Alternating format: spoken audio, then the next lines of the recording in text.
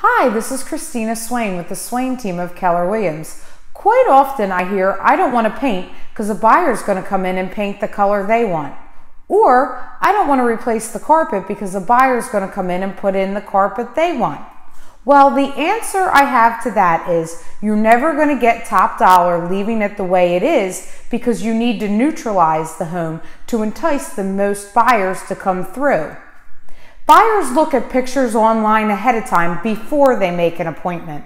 If they see pink, peach, wallpaper, they may not even make an appointment to see the home.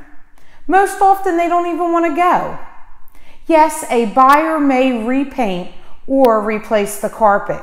If you want to net the most, you have to neutralize the home to entice the most buyers to come through. More showings equals higher demand, and a higher demand equals the highest sales price possible. If you're thinking about selling and want to net the most, contact us today to employ our proven systems. Until next time, I'm Christina Swain with the Swain team of Keller Williams.